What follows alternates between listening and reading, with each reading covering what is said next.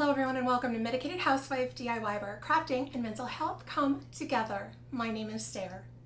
In today's DIY video, hacks, alcohol ink candle DIY, easy Dollar Tree candles for holiday gifts. We are making 5 gorgeous holiday candles, perfect for gift giving using Dollar Tree candles. Filled with rich color and holiday cheer, super quick and easy holiday gift giving hacks using alcohol ink and nothing more. Anyone can do it, and I'll show you how. You won't want to miss this DIY. I think you're gonna like them, so stick around and let's go make some stuff and jump right into this.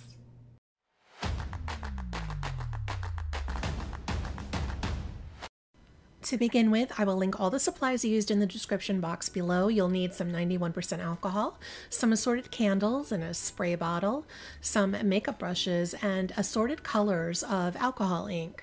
I'll let you know exactly what colors we're using as we use them, and you're going to also need some squares of white felt. I cut up some white felt that I got from the Dollar Tree felt. The first candle we'll be working with is this medium-size wax pillar candle, and that's from Dollar Tree. I removed the label from the bottom, and I also grabbed a straw to use to blow some air onto the colors on the candle. The first colors that I'm using for this candle are the Tim Holtz alcohol ink in the colors Denim and Meadow, and again, I'll link all of these for you below. Just a note, always wear gloves when you work with these inks or you will stain your hands, and be sure to shake your inks really well before you open them. I have a small cup of 91% alcohol, which you can get at any hardware store, or I will link it for you below. We can dip our brush into the alcohol in between colors or to lighten the color that we're working with. And I'm starting with this small makeup brush, and I'll link the set that I use for my alcohol inks below for you. And I will squeeze some of the ink out directly onto the candle and use this brush to move the color around the base of the candle. And honestly, I wasn't sure what my plan was, but the cool thing about these inks is that sometimes the color just takes on a life of its own, and you start to plan and plot out your project as you go along. These inks are very forgiving, and they make it really easy for you to get very, very creative. The more drops of color that you add, the richer and the darker that shade of color becomes, and you can move the ink with your brush around in any direction and end up with different effects, and also with lots of dimension. I used the spray bottle of alcohol to break up some of the color and to give it a little bit of a texture. It can almost look like little cells of color. There are just so many really interesting effects that you can get from these. I also blow some air through that straw to move the color around the candle, and that can give you some very cool looking effects too. Every time you use these inks, be prepared to experiment a little bit, because you never know what artsy looks you'll be able to achieve. I sprayed some alcohol into the top part of that candle just to wet it down and to make that next color move around a little bit when I apply it. We're using the denim blue color next, and I applied that to the top of the candle, moving it all around with my brush. And my intention was to have these two colors start to meet up in the middle, creating sort of a little ombre effect. I used one of those felt squares to blot the color around, which also makes a neat looking texture. I can honestly say to you guys, I did not know how each of these techniques was going to look. I just went with it, and I highly recommend that you do that as well. You will end up being very pleasantly surprised. I used a little bit of alcohol just to blend the two colors together in the middle of the candle. The second medium-sized candle in this set, and I did make 3 of this size candle for this set. I am using the colors Latte Caramel, Espresso, and a metallic gold color. And I have a piece of wax paper down, and I'm actually just going to drop the lighter color of the inks directly onto that wax paper, and then I roll my candle into that color, and that is just to get a nice base coat of that color onto the candle to begin with. I spray some alcohol and blow the color around a little bit with my straw, and then we begin adding these other colors. I started dripping the colors randomly from the top of the candle so that they begin dripping down toward the bottom, and I use my brush to move each color around, still all very random. There is so much randomness with these inks, and like I said before, they kind of do the work for you and they surprise you in the end. The last color I used on this candle is the metallic gold, and I end up using it like paint with a tiny makeup brush, and I dip it into the gold and I sort of traced some of the color blobs on the candle, like I was kind of outlining them with gold. Now that's just how I chose to do that. You could really do that any way that makes you happy, any style. It's really pretty goof proof. Just go crazy. On the last of this 3 candle set, I went with a totally different color scheme. This time I used Peach Bellini, Pink Sorbet, and Flamingo. And again, I'm going to link all of these for you below in the description. And then I used some metallic silver, and I'm using that the same way as the gold, like a paint with a smaller brush. And I'm just randomly lining different areas of the candle with the silver at the very end. And this is how the first DIY turned out. Now, if I told you that you could make 3 $1 candles look like this, would you believe it? These look so high-end and expensive. What an amazing gift these would be for the holidays or any time. Plus, you could change the color schemes in any way you wanted. You could do 3 matching candles with the same colors, or all holiday colors, whatever you wanted. Using the alcohol inks is so easy, and a really important note is that once the ink is totally dry, the alcohol is no longer flammable. So these will burn just like any other candle. They won't like explode or anything like that. They are as safe as any other candle. They're just amazing. DIY number 2, switching gears. We're using this large flameless candle. I got this one on Amazon. I'll link it below, but I know for a fact you can get the same size flameless candle at Dollar Tree. So that's an option too. And you know I cannot do an alcohol ink video without doing a wood grain effect. I just can't help myself. You know this about me. But if you have not seen any of my other alcohol ink wood grain videos before, I will gladly link all of them in the description box below. We're using the color Latte to cover the entire candle to get a nice base coat of that color. Using a larger makeup brush and up and down strokes, and even using just one color, the wood grain practically applies itself. This is so easy, you guys.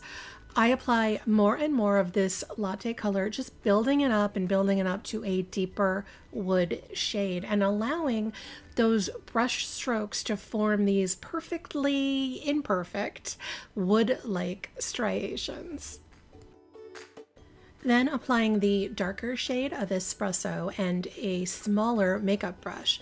I use the same kind of up and down strokes to give that wood grain some contrast and to give it a little more depth with the light and the dark colors playing off one another.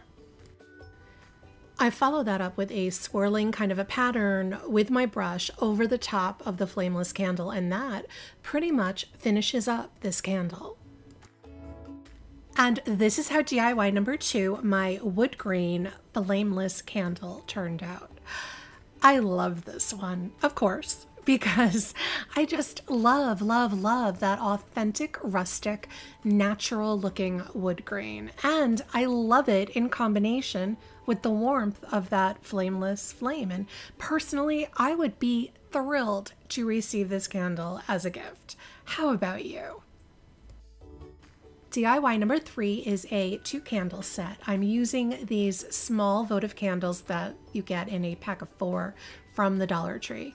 I taped the first one on the top and the bottom using painter's tape so that I can concentrate the color in a stripe in the middle.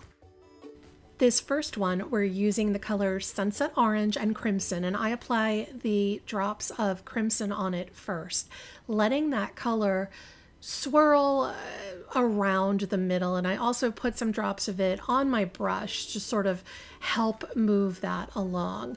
I fill in the bare spots with the Sunset Orange, and that's the bare spots that are in the middle that are uncovered with tape.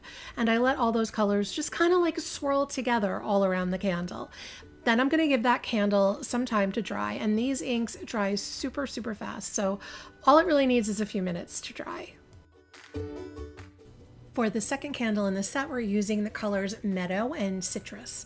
Same concept as the first one. We're applying them only to the middle exposed strip of that candle, which we have also taped off with painter's tape. I use a brush and I swirl both the lighter and the darker colors together until they just sort of randomly blend, and then I let that dry.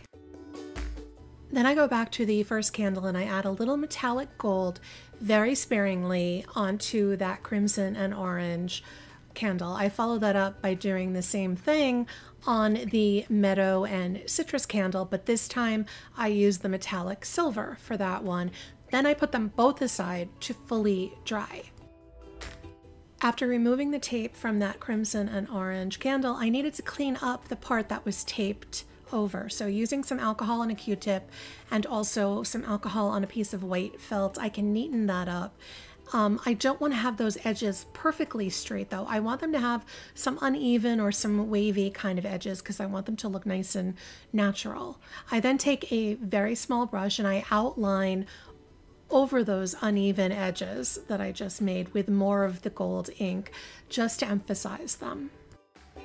I do the exact same thing cleaning it up with that green candle, but I'm using the metallic silver to line the edges of that one.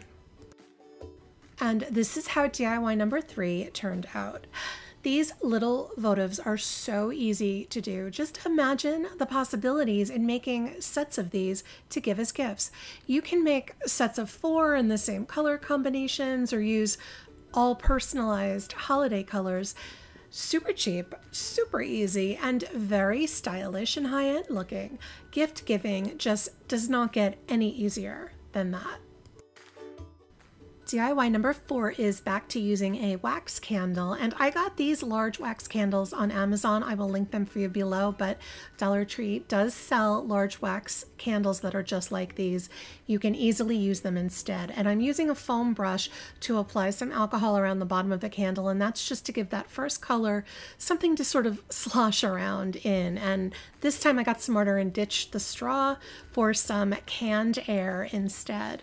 First color is caramel, and I use a brush to apply that along with blowing some of that canned air to really give the color some airy, wavy kind of edges and patterns for lots of visual interest. I apply more alcohol above where I placed that caramel color, and then I add some of the green color called Meadow above the caramel, using a brush and more of the canned air to really move it around. And I wanted to blend it a little bit into each other. And I'm really, really liking how it looks so far. Then I add more alcohol to the top part of the candle, followed by the color Denim. And I think you can guess at this point where we are going with this.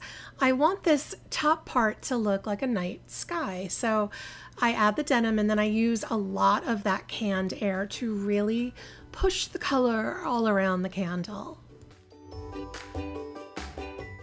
I grabbed some alcohol ink in the color Pitch Black, and I'm using a small brush.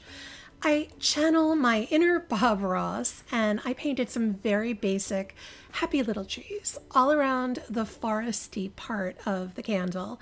I then added to those trees with some more of that meadow color, and that was just to make them look a little bit greener.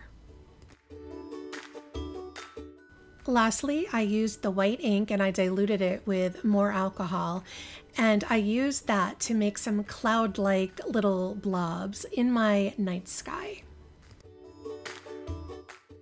And this is how DIY number 4 turned out. I really think this candle is gorgeous. It reminds me of one of those antique-like landscape paintings, and I just love everything about it. It makes me happy, and I, for one, would love to receive something as elegant as this as a gift. Just unbelievable how easy it is to create works of art out of $1 or to be fair, $1.25 candles. DIY number 5 is using these long taper candles that you can get at the Dollar Tree. This first one I rolled in some crimson ink to get an all over red color. Then I applied some of the metallic gold ink onto a piece of felt and applied that to the red, kind of like sponge painting. And then to give the candle further depth, I used some of the pitch black on another piece of felt and I patted that onto the candle as well. And then I set the whole thing aside to dry. On the second taper candle, I used a felt square and the color Pool. And I applied the blue color all over that candle until it was completely covered. I then used a small brush to paint random lines all over with some metallic gold ink. And I did go a little crazy with the gold lines. So in an effort to lighten up the gold a little, I went back in with a brush and some white ink to sort of soften up all of that gold. And then I put everything aside to fully dry. And this is how DIY number 5 turned out. Admittedly, these are my least favorite of the 5 DIYs. I don't know if it's the color choices or the fact that I prefer the other types of candles, but I think this DIY has definite potential for greatness with a little more planning. What do you guys think? And these are all 5 holiday gift candle DIYs. I think there are some fabulous ideas for gorgeous gifts here. There are so many of these that I would love to receive. My personal favorites are the wood grain flameless candle, the landscape painting candle, and the trio of medium-sized candles. Those are the ones that I truly love. But as usual, I want to know what you think. Let me know in the comments which of these 5 DIYs is your favorite and why. Also, let me know what improvements you would make to those taper candles to really make them pop. I hope you enjoyed this Medicated Housewife DIY, and if you did, please consider hitting the like button and subscribing. It really helps out my channel. Once again, I really appreciate you watching, and a very big thank you to my subscribers. I am so thankful for all of you. Until next time, I'm the Medicated Housewife, and crafting is my medication.